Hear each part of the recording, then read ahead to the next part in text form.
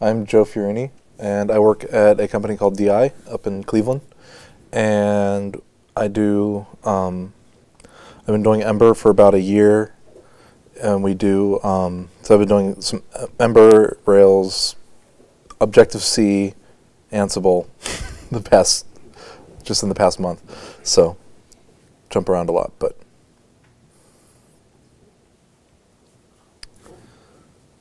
All right.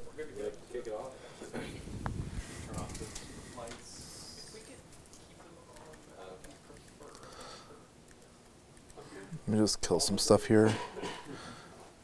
Don't know why I didn't think about this already. Sorry. I like when I see icons, I'm like, I don't know what that is. Dash it or that. Oh, if you don't have Dash, you need to have Dash. It's worth $20. It's $20 now? Good. I'm glad I bought it when it was 8. Okay. So it sounds like a lot of you have some Ember experience. Since this is a small group, I'm going to be not as scared about asking people like questions. What build tools have you guys been using so far? Like, what have you been using to build your Ember apps? I wrote my own and it sucks. Okay. It's terrible to maintain. At least you're honest. Yeah. No, actually, someone else wrote it and then they left and then I had to maintain it. Oh, I'm sorry. Yeah. So we're on Python and there isn't like for a long time there was rake pipeline and sort of things like that, but we didn't want to bring rake pipeline in Python and Node already. So so we just wrote our own Node. Okay.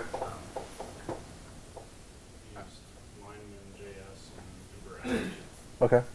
Been using a lot of linemen for any JavaScript project recently. You said you used Ember App Kit? Okay. That's good. I use Topless with Ember, which is my own project, Skeleton, for brunch. Rails asset pipeline for life. Said no one ever. Also like random grunt scripts a long time ago. When it was just like ad hoc grunt stuff. Okay. We're using Ember Rails, and I'm starting to play with this on my own time. So. Okay. Cool. So obviously, Ember CLI is a build tool for Ember apps, and it is kind of a I don't know, replacement or alternative to all of those things. So before I really get started and start getting into stuff, I'm just really curious, and this will to help me know if I've addressed everything, and just to know in general. Do any of you guys have like burning questions that you want to something that you came here tonight and you really want to find out? What's HTML bar? I don't know. That's a. One thing I'm curious about with regards to Ember CLI is just how you could share packages. Like in our whole app, we have 4 separate Ember apps that all share what we call a bootstrap package, and that's just like common widgets and things like that. So I'd be interested to know. Okay. Like I know there's some Bower support and stuff like that, but if you could touch on that, would be great. Okay.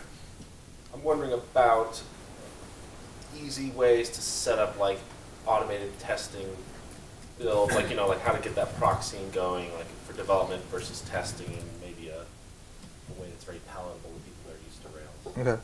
Wesley, I will say that we don't have an answer to that just yet, but it's something that is. I mean, Bower is well supported, but we don't really have an answer to that yet. Okay. So. There will be. Or you think Yeah. using private Bower? There will be. Okay. Yeah. Yeah. Sorry. Testing, I can show a little bit with what we have for testing so far. And there's more to come on that. That's something we'll be working on next. I'm curious just in how you would structure this, like your Ember application using this with your API application, like if you're using Rails or something else, like basically, yeah, how do you do that? Like 2 separate projects altogether, or what? Okay. Yeah, I have an example that I can show. I think I can show. I haven't run it in a couple weeks against the newest, but I can at least show you how I have it structured. Okay, cool. So I'm gonna keep this. And bring it back up near the end, and then we'll see what we have been answered. I will not answer this. I can't even speak to that. But I'm just as excited about it as you are. I want it. So I guess I already kind of said this, but I work for DI in Cleveland, and oh yeah, I'm sorry. Is that better? Okay. I'll be giving this talk. Just announced today that I'll be giving this talk at the Wicked Good EmberConf in Boston. So if you guys are into Ember and want a good conference to go to, that's going to be in June 17th, I believe. It's in June, sometime mid-June. So the website, I believe, is wickedgoodember.com. So check that out. They've got some good stuff coming. So basically, I'm going to kind of go through the. This is going to be a very code-heavy, very interactive talk, and this is the first time I've given this. So if you have questions, if I say anything that doesn't make sense or whatever, just this is a small enough group. Let's just converse, because if there's anything in particular that like you want me to go deeper on, let me know, because this is probably the second time I think this has actually been talked about in a user group. So so there really isn't even good patterns to go by yet for what exactly to say. So you guys are kind of guinea pigs here. Lucky you. So first off, the purpose of Ember CLI, because I think a lot of people that kind of ask about that, and the first question that I kind of ask myself is, what should a good build tool actually do for you? And so these are some of the things that I think a good build tool should do. So these are things that like Yeoman will do for you, or the asset pipeline does for you. That except for maybe the last one, but a good build tool should do all of these things, and basically should make your life easier. But also, let's not forget that this is Ember, and Ember is very convention driven to help you understand, to help you know where things belong, to help you make decisions as you're coding, to help you make decisions faster, so that you can. So you don't have to sit there thinking about, oh, where should I put this thing? So what should an Ember build tool do for you beyond those things?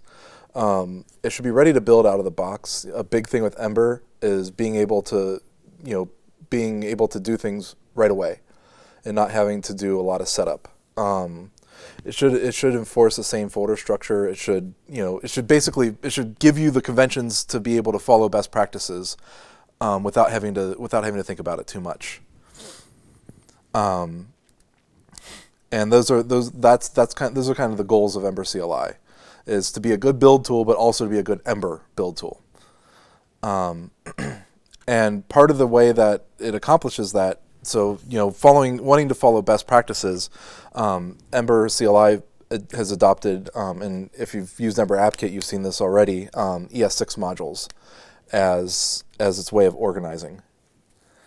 So ES6 modules, we get rid of globals entirely, which is interesting, because if you've done, anyone who's done Ember knows right away that it's very, very global heavy, using the app module as a namespace. Ember CLI completely does away with that, and everything is its own local module. No two objects talk to each other directly unless they actually explicitly import each other. So the way that it works, because since ES6 modules aren't supported anywhere yet, they actually compile down to AMD. So what you actually end up with is they're AMD modules, they're AMD style modules, but they're synchronously loaded. So it's not required JS where you're going through your site and things are loading as you go. Everything loads in one file, but they're all AMD modules, and Ember CLI includes its own very small, shim to serve as an AMD loader. And Ember still works exactly as it always has. You can still refer to, you can still use relationships and models in Ember data. You can still refer to controllers and templates and all that stuff in your templates. But it will automatically load types based on their path instead of instead of looking in a global. So this is what Ember CLI gives you. This is the basically the commands that you have. So like I said, you should be able to you'll get started quickly. So we have an init command and a new command. You should be able to have a preview server. So we have a serve command that fires up a server and watches files change as you're building and rebuilds for you. And then we have a build command that will build to like a dist folder, for example, with your concatenated output. So for those who aren't familiar, have all of you used ES6 modules yet, or are some of you still not familiar with that? Cool, good. So this is a kind of a node looking file. So this is common JS syntax. I just want to show real quick what ES6 modules look like, so when I get into it, you kind of understand what's going on. So if I was going to convert this into ES6 modules, instead of saying blah equals require ditty, I would say import blah from ditty. And then instead of saying module.exports, I would just say export default do. Make sense? The default means that when I import it, whatever symbol I give to import it into, it'll just get assigned to that symbol. You'll see in the next example an alternative to that, where you might want to require a symbol an explicitly exported symbol. So like in this case, denotify on RSVP. So I would say like import, and then I put in curly braces the name of the symbol that I want to import. So denotify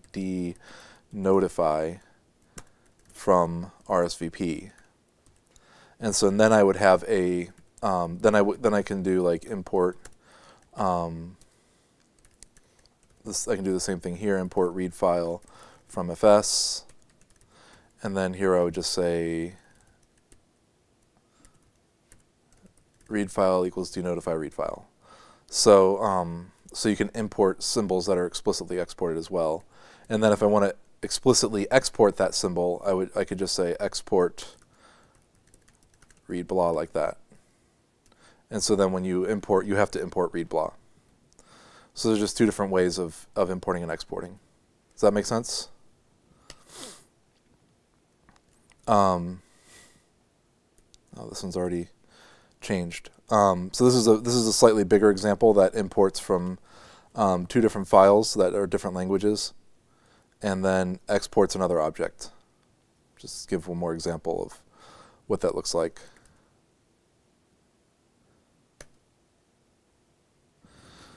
So let's actually get started and create an app. So I'm gonna kind of work with the familiar to do MVC example, and so the first thing that we're gonna do is run Ember new. There's actually two ways to start an app in Ember CLI. You can Ember init or you can Ember new. Ember new works like Rails new, where you would say like Ember new and then like to-dos is the name. It'll create the folder for you and generate everything inside the folder, and then you CD into it after it's done. And then there's a init style that follows more the Yeoman style, where you create the folder, CD in, and then init. Then run Ember init with or without a name, and then it'll create everything in the current folder. Since we kind of figured, since there's kind of two different styles in the different communities, we would support both. So we're going to run Ember new to-dos, and it's going to create everything that we need.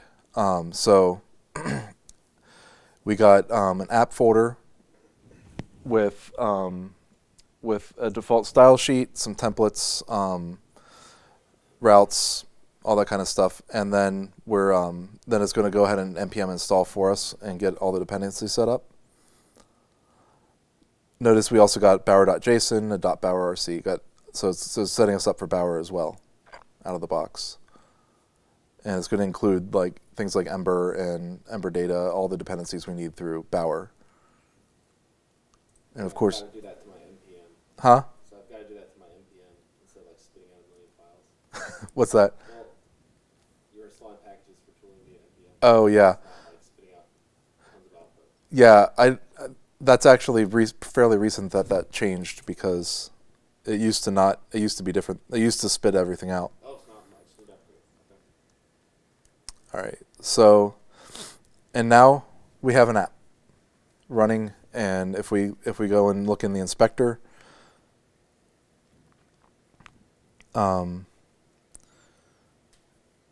you can actually see, like, here's our app.js.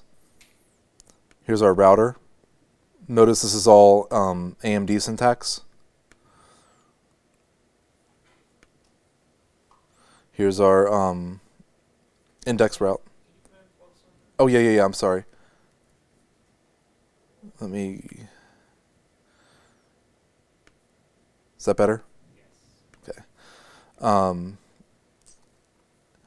Yeah, notice there's it actually has source maps built in. So what we're actually loading here is a concatenated version, but it has, because it has source maps built in, it the browser knows how to split everything out into separate files. And then here's our application template that got rendered in here. So we got started up with an app ready to go, and here's our router. Can you see that okay? So remember that in here we had the AMD syntax, and here's our ES6 module syntax. So it's getting compiled on the fly and not something we really have to mess with. So there's our routes. So for the to-dos app that we're going to be working on, that was the router. We have we're using the fixture adapter. So we have an app adapters application.js is a ds.fixture adapter. And then we have a to-do model that's going to have a title and an is completed and then some fixtures. And then we export default to do. Every single file is going to look very similar with the export default at the bottom, or just export default and some ember.something.extend. So here's our first our to-dos route. So we're gonna export default ember.route.extend, and then inside it looks just like any other route does. So we have a model callback. We return the to-dos. And then here's our template. So this is not Emberified yet. We'll do that as we go. But this is in app templates todos.hbs. So all our templates are going to be under app templates. And then no, we don't have it running yet. So that's that's kind of how everything's structured and how everything is set up. So now let's look at the server. So the server is going to watch for changes for us. It's going to handle live reloading, and it's going to handle proxying. We'll look at how it does all of those here.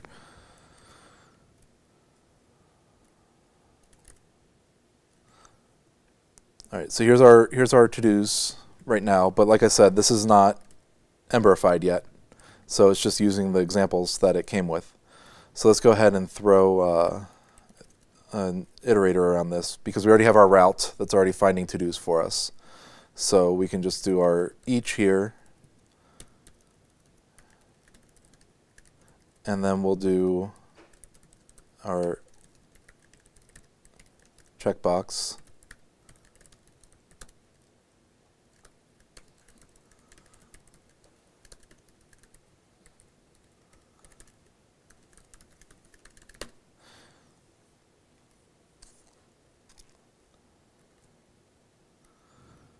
Did that not live reload? Are you kidding me?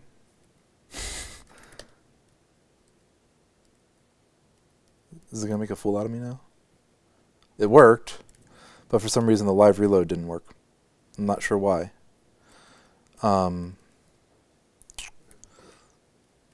But dang it, that ruins that part of the demo. But you can see it says live reload servers running. Not exactly sure why it didn't want to live reload that time, but it does have live reload built in. So it should refresh when you make changes. Maybe it's not watching the template. Let me try jumping into the route real quick and see what happens there.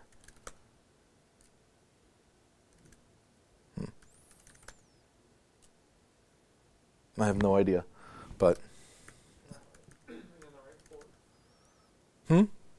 You're on the right port, right? Should be. Yeah, I don't know. It should say something down here that, file changed, rebuilding. Oh well. But anyway, yeah, so it has the live it did do the rebuild though. You saw the template updated, and we actually have the fixture content now instead of the examples. So that's what really matters. So yeah, that's the server. What's this thing doing?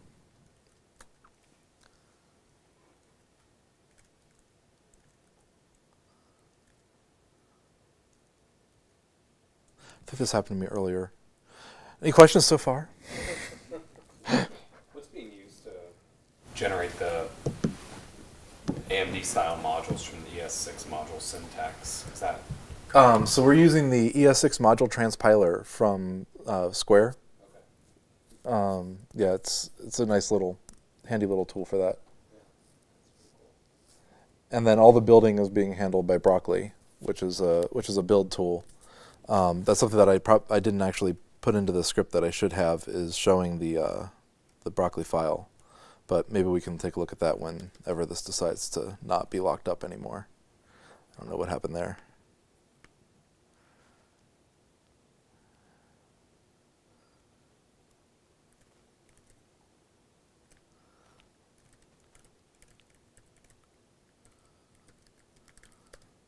Go away.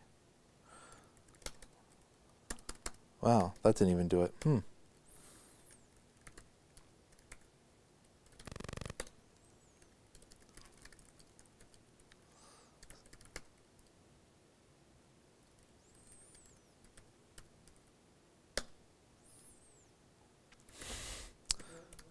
Yeah. Let's see.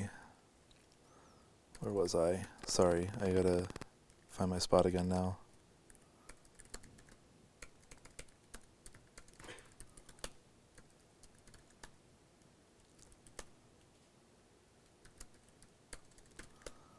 That was... Pay no attention to the man behind the curtain. That was Ember. Yeah, we're on 4. Okay, cool. So this shouldn't be too bad now. So that was like the basic, just basic if you want to have an app that's just client side. But if you want to have something that's server side, like somebody asked about earlier, if you want a server side app, and you want to talk to the API and stuff, we're gonna do here. Let's do this. Use my little testing pattern here. Perfect. It's already set up. All right.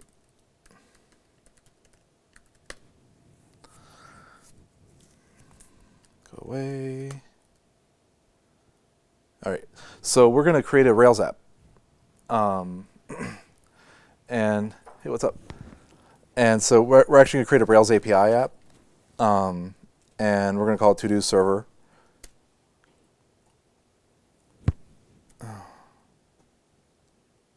Yes. And then we'll generate a to-do scaffold with a title and is completed.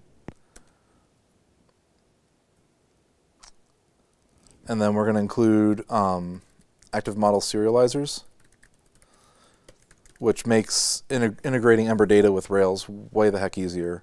Make sure you put turbo links. If you weren't recording right now,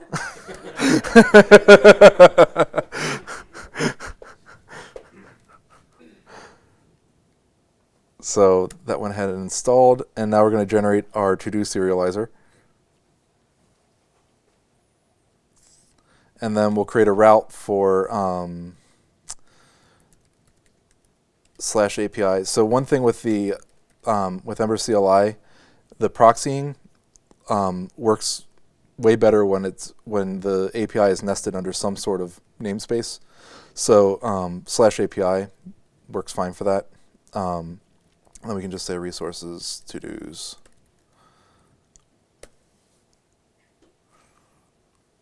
And now we get our Rails server fire up here, and then we can curl it. Whoa, why did that go away? Well,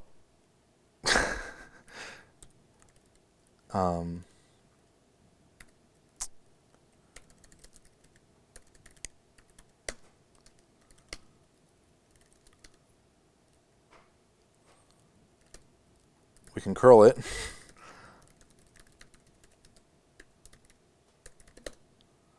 And so you see we get the JSON back that we're expecting. So that is working. So now we just need to change our Ember adapter to use the active model adapter. And we have to tell it about our namespace.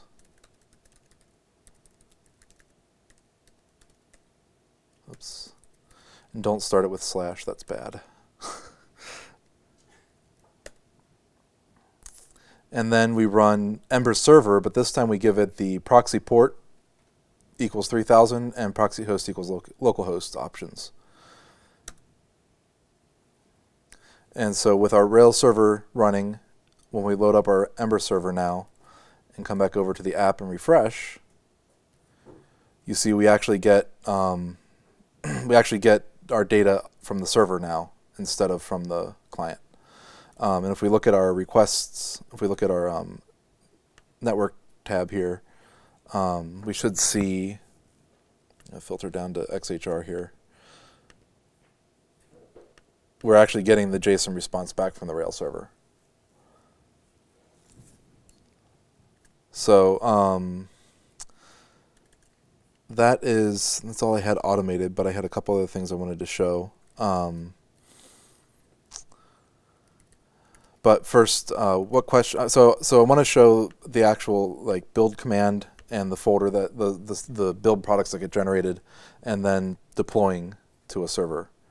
But before I do that, what questions do you guys have on so far? Nesting the API is going to make it easier. How so? What's the deal with that? Yeah, I honestly don't know. I just learned that about an hour ago. Honestly, I thought that I originally had to-dos, the to-dos API at the root. I think that it might be the middleware that we're using, the proxy middleware that we're using, might only be forwarding the request if it's at a path, subpath. Yeah, it needs to know how it's going to forward it's going to proxy it, right, and it's going to look at some aspect of it. Yeah, but I mean, we're not telling it to look at /API, so I'm not sure. I'm not sure what's actually causing that. I need to look at the code for the middleware and find out. Maybe we need to make our own middleware. I don't know. But yeah, that was a question that I thought about, was like, well, what happens? Like, how do you know if you need to forward or if you need to stay? Like, does it forward and then if that fails, then it moves on? Or like, I don't know exactly how it works. I need to look at the code to figure that out. I think it chains those together, right? There's Mm-hmm. that. Our build tools have that npm middleware for Express, and it chains them together. And the Yeah. middleware takes a third argument, which is like a promise. And if you can't route it yourself, you can't proxy it yourself, you can just call the promise and it'll chain it all through. Yeah. That makes sense.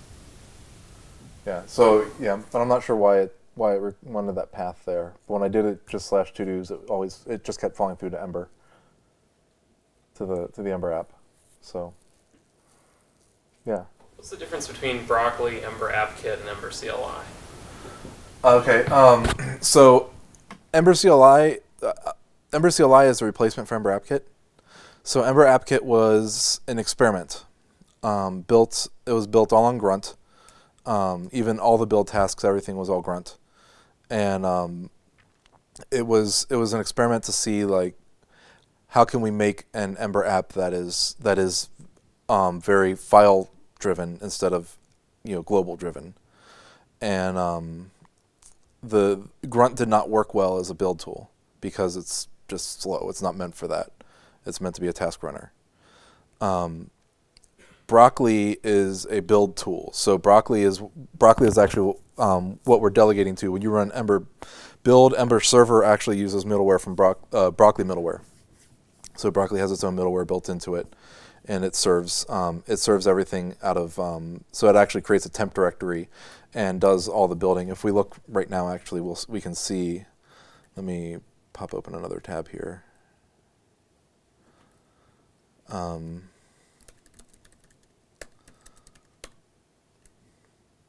That's Broccoli. It's ugly. You should never have to look at it. It's just a bunch of, this is your entire build workflow. I mean, you can see we've got a concatenate, that has an ES6 concatenator that does the transpiling and concatenating. These are all Broccoli plugins that it's running against.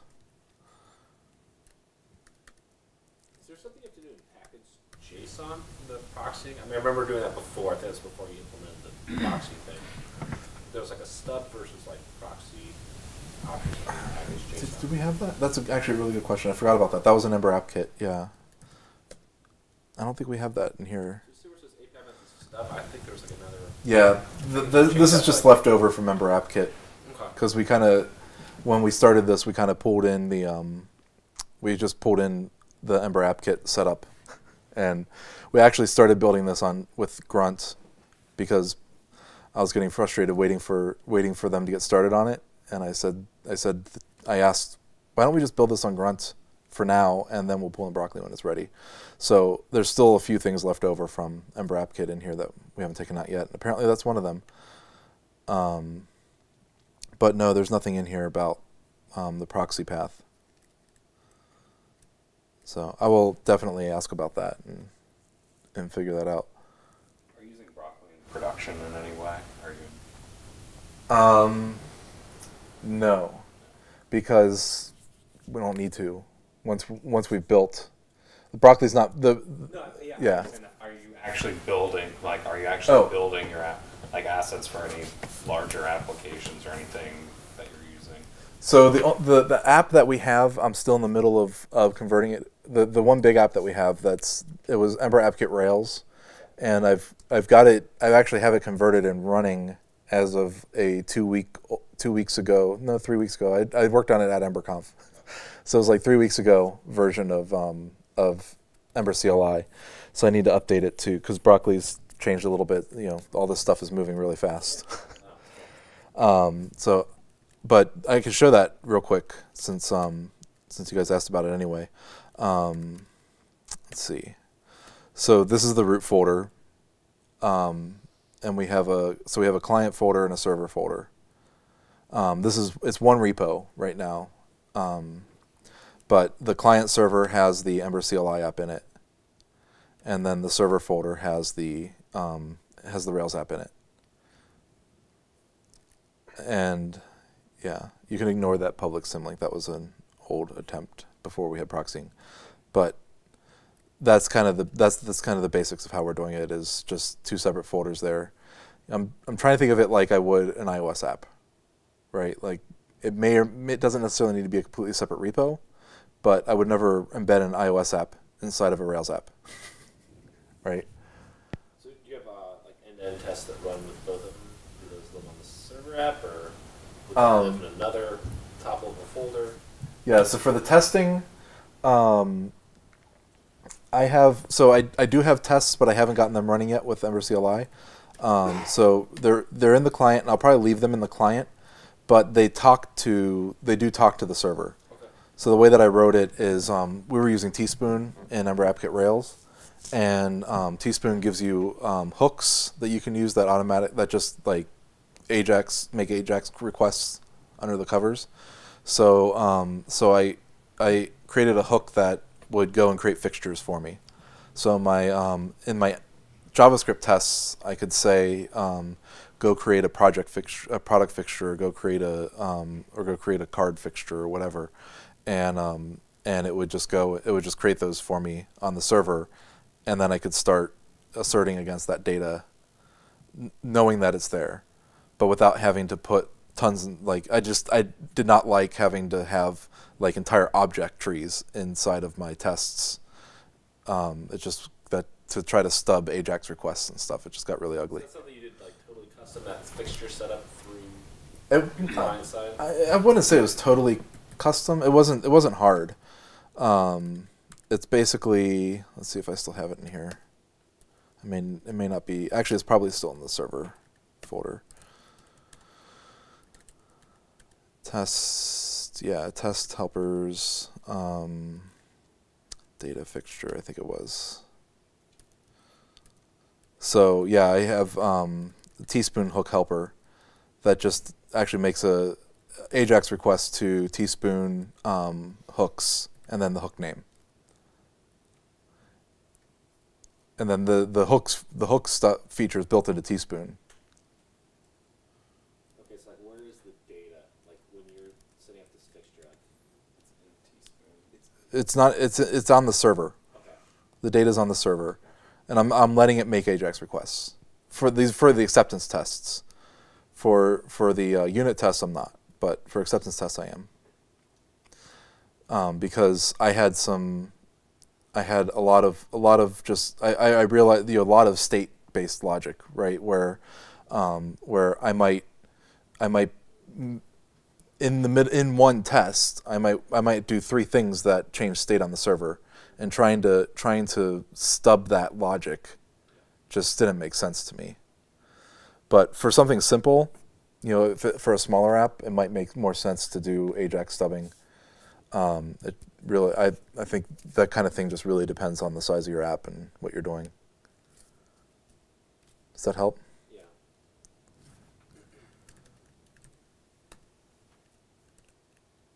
I noticed earlier that you had fixtures next to your model in one of the classes before you hooked up the proxy server. I assume that Ember CLI removes those fixtures when it builds.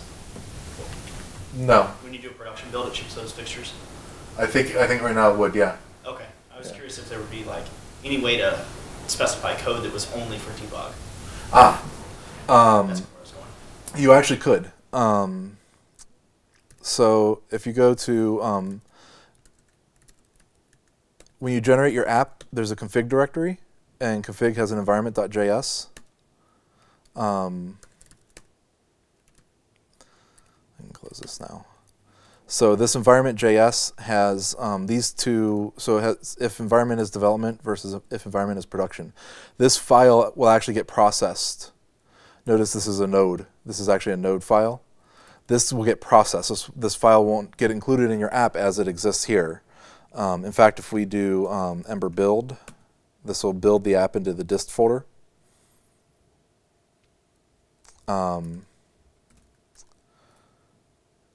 Assets. This might actually be minified. It is minified. So we'll look at let's fire the server back up and look at it.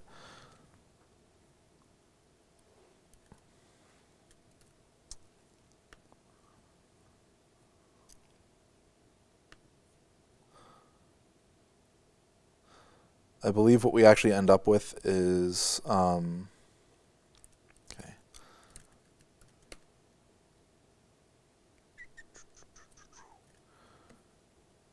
Where's the log resolver?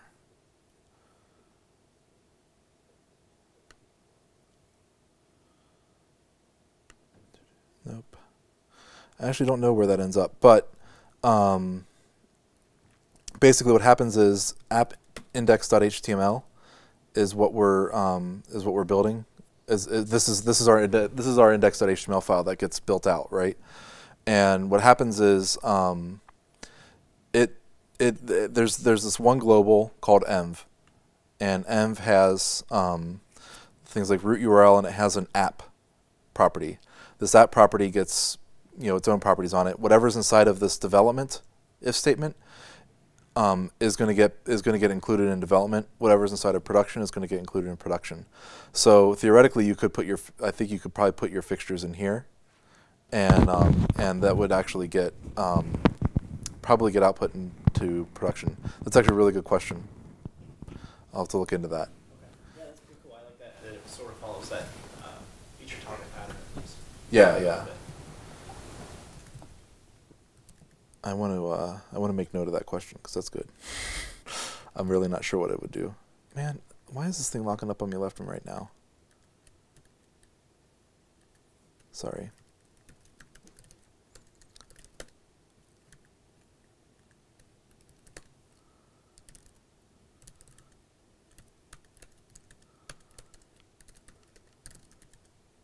There we go.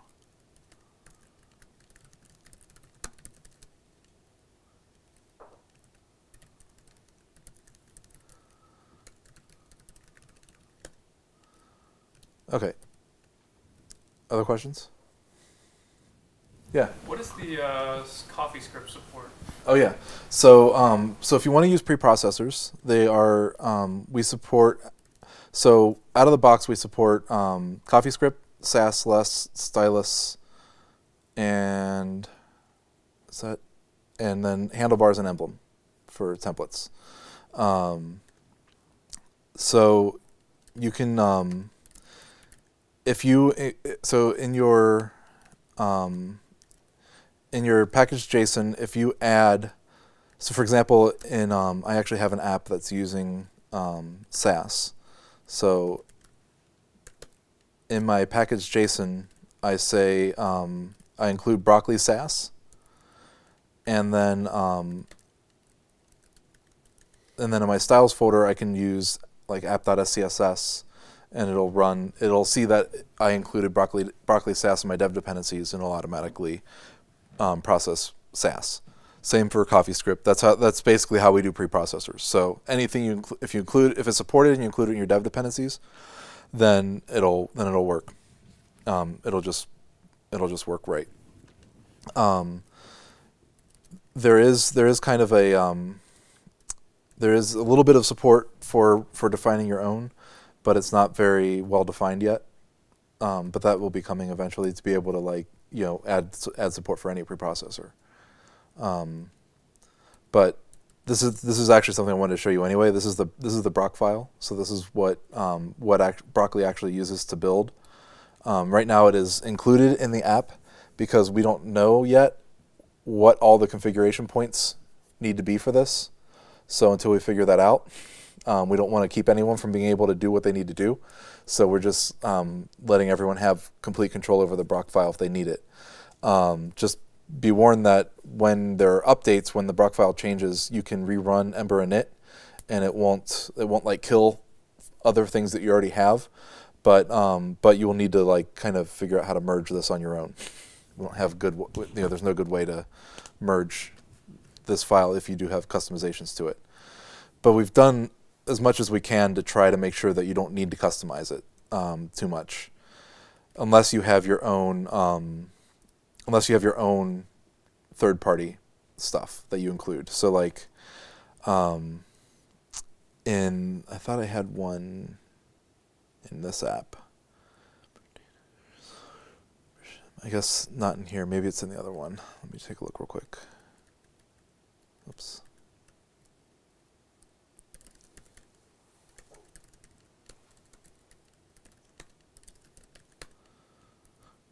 Yeah, here it is. So like, this is an app. It integrates. So this is the one where the front end is Ember, but the back end is Rails. We use Devise for authentication, and so we have things like we're using the Ember Devise Simple Auth plugin. In the Brock file, there's this like legacy files to append array, and so if you want to include something that you don't like, if it's already AMD or it's not ES6 modules at all, then you want to include it in this array. If it's or you want to make it an ignored module here. So I think legacy files to append will add it to the concatenated output. Ignored modules will make it not try to process it as a module. So this is for anything that is already a module or isn't a module at all, just any legacy files you want to include. This is for anything that is already a module. So I think that's the only thing you really need to customize in here, ever. But then basically what this file does is it walks through. So like Broccoli is based on this concept of like directory trees. So so you tell it like grab this tree of files and grab these files from it, and then run this plugin against it.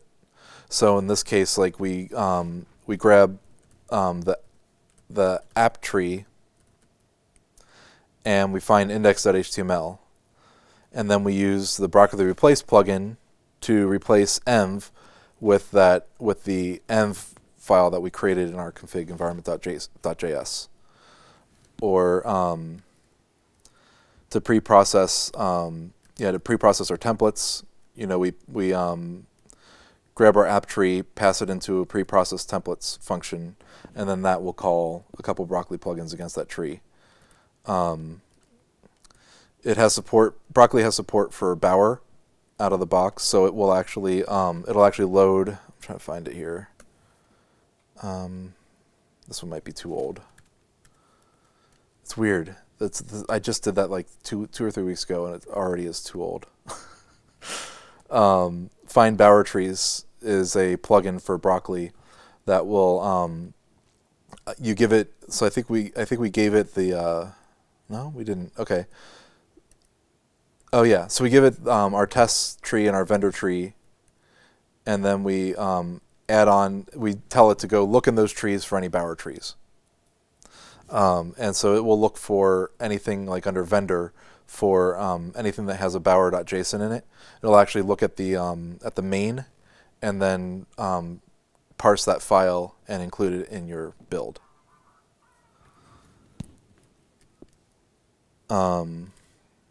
And at the end of this file, basically we, oh, this one's old too. I've got some updates ahead of me, huh? You, at the very end, you just export whatever, like you take the trees that you want. So like, in this case, so we have our, let's look at output trees. So our output trees have our index.html, our application.js, anything out of public, and then our styles. And it merges those trees all together into one big tree, and then exports it. And then what we're left with is this under our dist folder. And that's basically how Broccoli works. Does that make sense?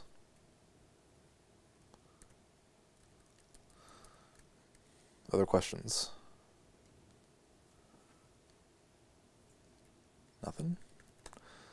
I guess I'm kind of wondering more about combining the two applications. Like, so when you deploy, you're just going like in this case, you have a Rails app and the Ember app. You're going to, like, as part of the process, the public directory. Is that the plan? My plan there. So so this is another thing that it depends on the app. So I have one app that I built. That's a wait.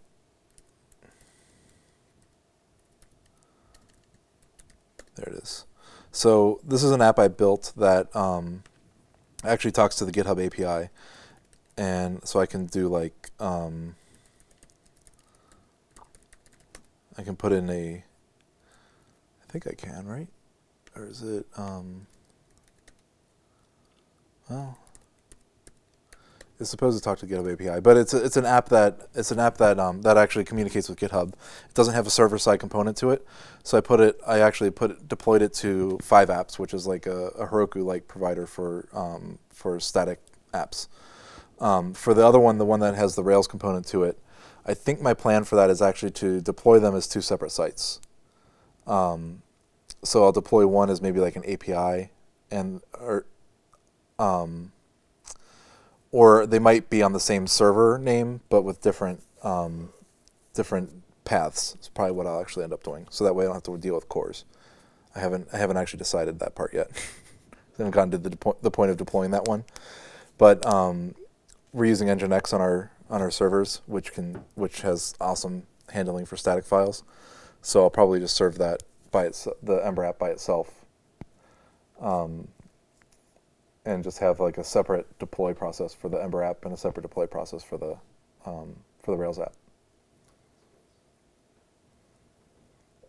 I think I want to try to treat them as two separate apps, basically.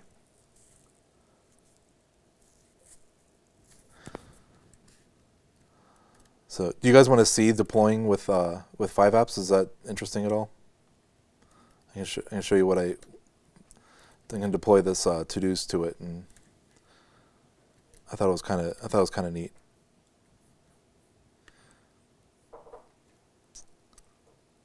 Really?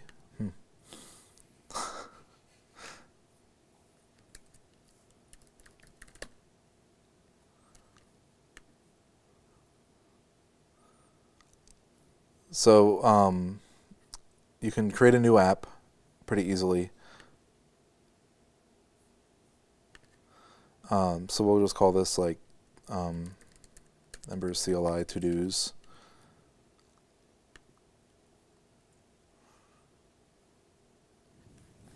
And it works very, very similarly to Heroku.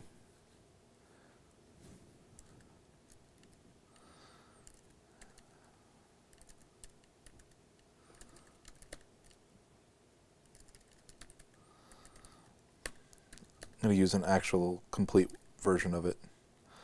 The difference is the one downside to deploying like this is that you actually have to commit the dist folder. It's a small sacrifice, I guess. But so I'm going to go ahead and add this as a submodule, or no, I'm going to add it as a remote. That's right. Why was I going to try to add it as a submodule? I don't know. So we add it as a remote. And yeah.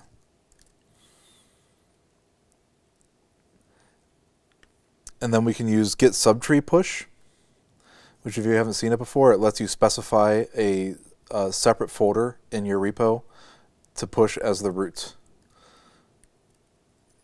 So in this case, we could say dist, except that it's going to say dist doesn't exist because we actually haven't. It's not in our repo yet.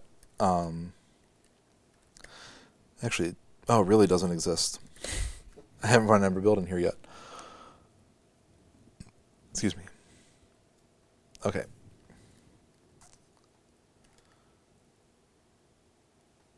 Yeah, no new revisions were found because there's nothing to push yet. So now we have to go into our git ignore, take dist out.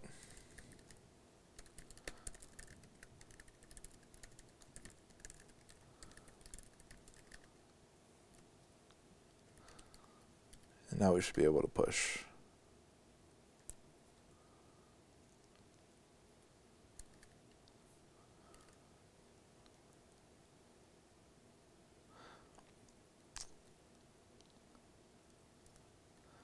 And now we have a build. Or at least it's finishing. There we go. Now we have a build. And I believe there's a URL for it somewhere in here.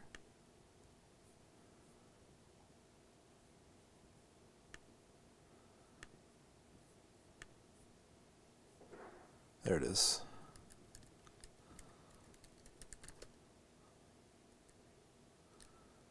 And there we go. Pretty cool, huh? It works. Of course, it doesn't save anything because it's still using fixtures, but yeah. So you can basically with Ember CLI, you can do the entire workflow from, from spinning it up to deploying and building all of it. Yeah, I think that's about. Is there an easy way to hook into like the Rails precompile hooks to have Rails build for you? I mean, I know you can do it manually. Yeah, the short answer is no, because Rails doesn't give you that.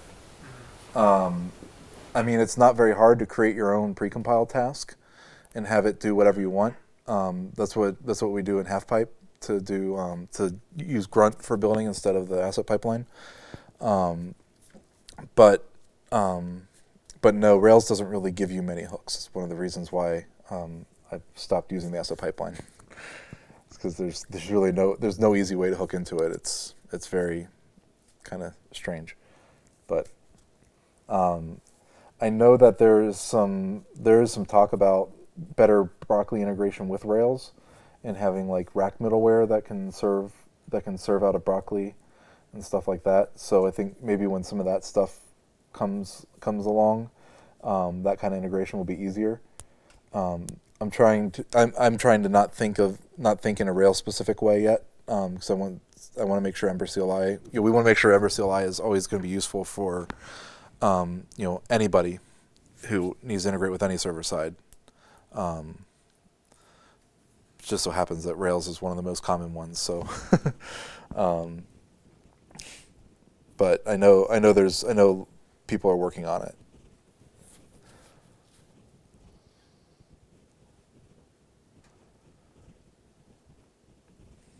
Yeah. Can I just require in the CLI into another node module and call anything directly to the API exposed that way?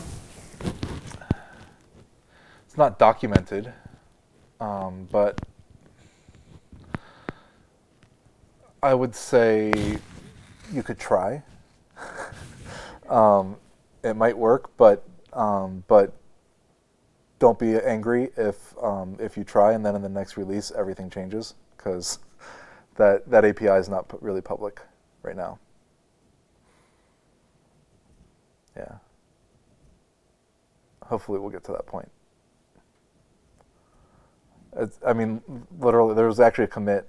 Like, I haven't really had a whole lot of time to work on it in the past couple weeks, and then there was a commit that was like, "Oh, restructured the entire app." I'm like, "Oh, great."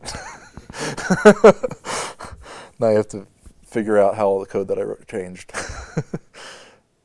So it's undergoing a lot of refactoring, trying to get tests around it. This is the stuff that's notoriously hard to test because, I mean, it's all. You want to try to not write tests that test the file system, but that's all we have. That's all we're doing in this. There's really very little logic in the library itself. So our focus has really been trying to get a good, stable test suite and a good-looking code, easy to read and follow code and stuff like that right now, before we get to making that API public and making it fully extensible and stuff like that. Another thing I wanted to mention, I forgot to put in my slides. Another one of the plans for Ember CLI is to have. I mentioned that it should let you subscribe to your release channel and update for you. One of our plans is to eventually have it, like when you run Ember build, for example, it might prompt you, like, "Oh, there's a new beta release. Do you want to update now?" And if not, then you can run Ember update later, and it'll just download and pull in the latest Ember for you, and you don't have to worry about, it'll automatically update. I'm looking forward to that. So the testing defaults on this are Yeah. unit, does it run on the command line? Does it use another runner? Oh yeah. So right now, I actually think that this has the tests in it already. Let's see. Oops, not 3000. The default port is 4200, by the way, if you can't see that. So right now, at the moment, it only has QUnit through the browser. We will be implementing fairly soon a wrapper, a command line wrapper, so you can say Ember test and run them headlessly. I think we're going to use Testum for it for now, but we want to make that adaptable in the future. Along with, I don't know if you've been following the Ember testing stuff that's been coming out recently, but the plan is eventually to be able to have different adapters for different test frameworks too, so that you could use Mocha or whatever suits you. But so right now we're proving out the testing story with QUnit, and then that'll change. That'll be something that can be adapted in the future as well. So, but right now you can at least write your tests using. I mean, it includes Ember QUnit, which is which has all the wrappers for like components and controllers and routes to stub out the container. Yeah.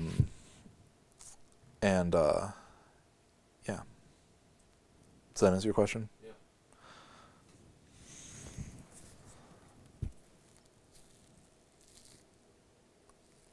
So if I have like an Ember CLI project running, and then a new version of Ember CLI comes out, I can go and just do like a npm update or whatever on Ember CLI, and then I just Ember init. Yeah, you can run Ember init again, and then it might pull in like a couple of like old file like app.css if you're using Sass, so you might have to like git reset after that.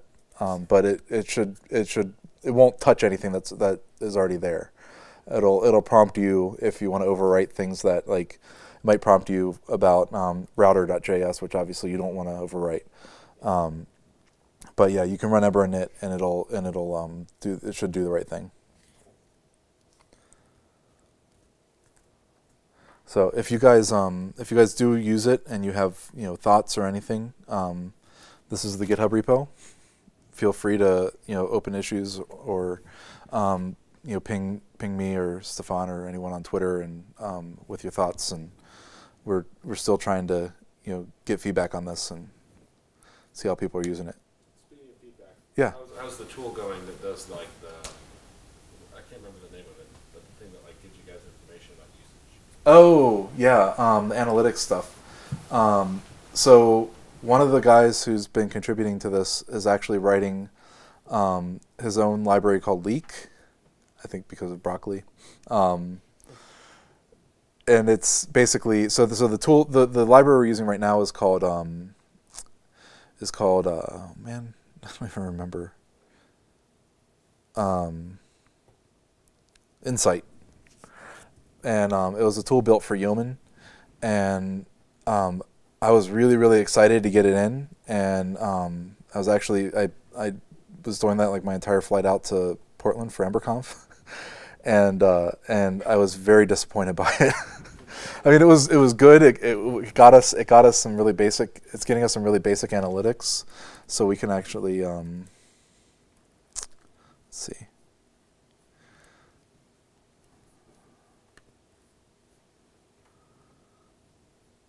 Really, It's the worst ever. I know. Where's my I account? just use incognito all the time. I don't even bother signing in. Good idea. Can't even ever make it do what I want. I finally got off Google for my email, but it's still there for. There's no getting. Yeah. You have to enable the extension from incognito. Yeah. Thank you. Well, I do the same thing. Where do I do that? You just go to extensions, Okay. and then there's like a checkbox to allow it in incognito. Okay, I see. There it is. Oops. Did I just uncheck it? Yes, I did. All right. There it is. It's just slow. You may have to refresh. Probably. It's Angular. Is it actually? That settings page is all a web app, so they're Yeah, I guess that would make sense.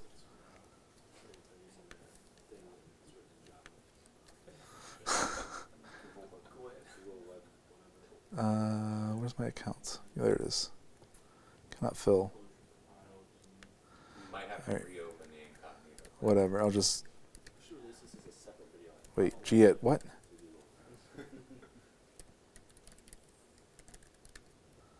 I think that's it.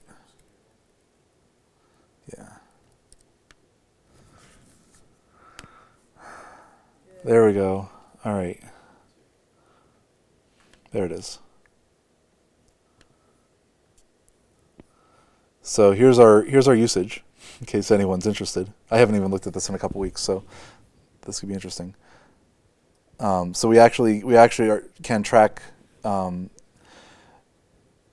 we get right now is like what commands are being run.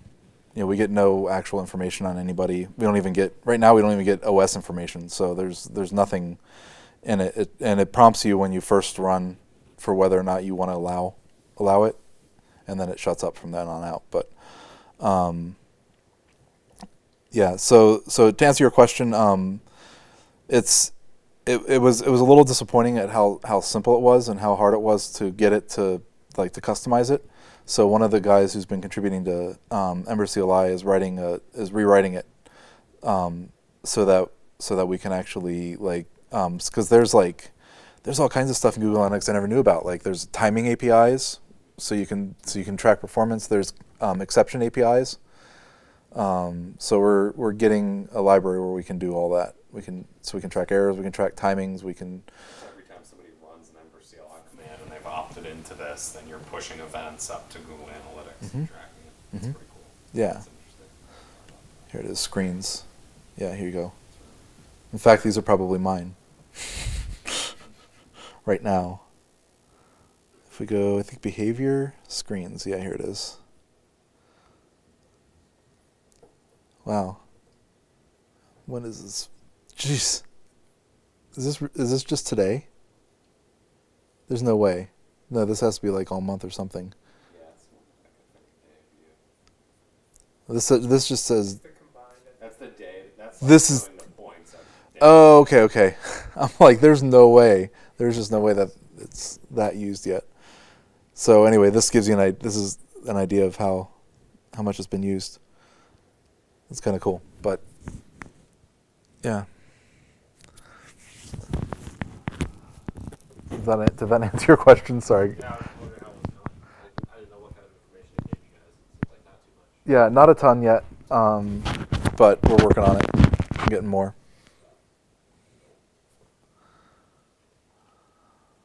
What else? Did this answer your questions?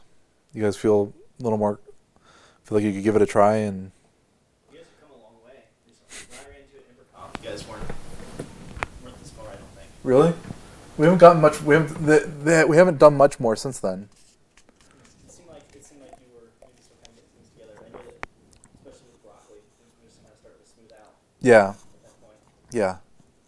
You definitely added the proxy options after EmberConf. Yeah, I did that on my way back.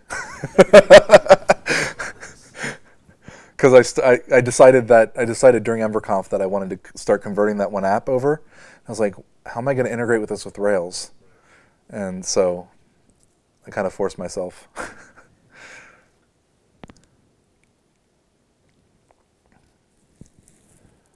Cool. Well, thanks for coming out. Yeah, thanks a lot. Appreciate it. You're welcome.